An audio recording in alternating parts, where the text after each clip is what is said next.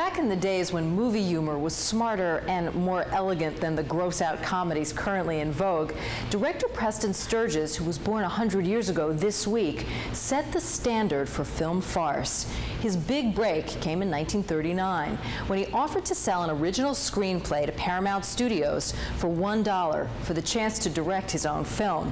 And the rest, in this week's encore, is Hollywood history. They came back and said, well, $1's not right, we'll give you $10. And he accepted, took the deal, and directed his first film and won an Academy Award. It was the first time you'll ever see a credit written and directed by. The film was The Great McGinty. So just to help you remember. It's the story of a bum who works his way up through a crooked organization to become governor of the state of New York. You asked for it. And she says, you and who else? And I says, oh, yeah? And she says, yeah, is right. So I says, you and me both. She says, that goes double for me.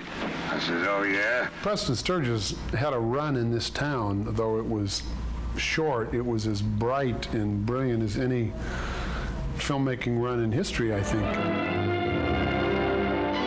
In 5 blazing years, from 1940 to 1944, Sturges wrote and directed 8 of the funniest, most ironic films ever made. Are you sure you're facts? This is terribly important. I wish I could be down there myself. The Miracle of Morgan's Creek is a hilarious wartime tale of an innocent girl who ends up with sextuplets and can't remember any of the circumstances. Get a map of the state. Make sure that Morgan's Creek is in it. If it ain't, maybe we could persuade him to move over or something. Oh, boy. I had always heard it was riotously funny. And that was true. But I was really unprepared for the parts that caught at my heart. I can tell you what dress you wore almost at the first 4th of July party, and you weren't hardly any bigger than the firecrackers. Then you remember the church lawn party when you sat in the apple butter and they blamed me for it? Sullivan's Travels is a film that a lot of people see as my father's most autobiographical work. You see the symbolism of it? Capital and labor destroy each other. It teaches a lesson, a moral lesson. It has social significance. Who wants to see that kind of stuff? There is an element of seriousness and drama that he was able to put into a comedy that was unlike anything any other filmmaker was able to do. Joel McCrea and Veronica Lake travel through the underbelly of American poverty. And in the midst of this very funny film, there is that 7.5 minutes. Not a word is spoken, not a laugh is had. It's just this beautiful poignancy of what life was like in America at that time. I think one of the most interesting things about his pictures is if you look at the roles that he gives to women. Sex didn't even enter into it. Oh, but of course it did, darling. I don't think he'd have given it to me if I had hair like Excelsior and little short legs like an alligator. Sex always has something to do with it, dear. I see. From the time you're about so big and wondering why your girlfriend's fathers are getting so arch all of a sudden. Nothing wrong, just an overture to the opera that's coming.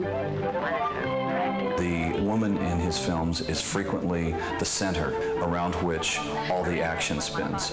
In 1941, The Lady Eve was voted the #1 film by the New York Times, ahead of Citizen Kane.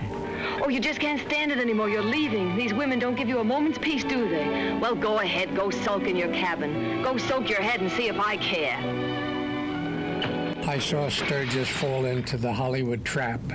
What have you done for me lately? They discounted the 11 hits in a row and killed them for 2 bad ones.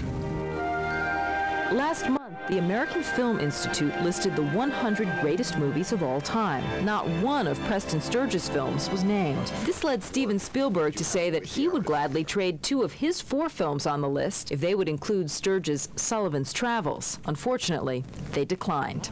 The last scene in Sullivan's Travels is probably one of my favorite scenes of all that he wrote because it is so human and in essence in one line he captures what his life is all about and why he made the pictures that he made. There's a lot to be said for making people laugh.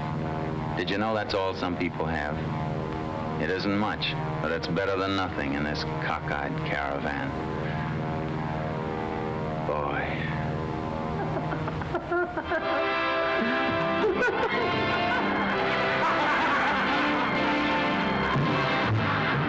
He may not have made the AFI's film list, but this week Preston Sturges was honored by the Academy of Motion Picture Arts and Sciences.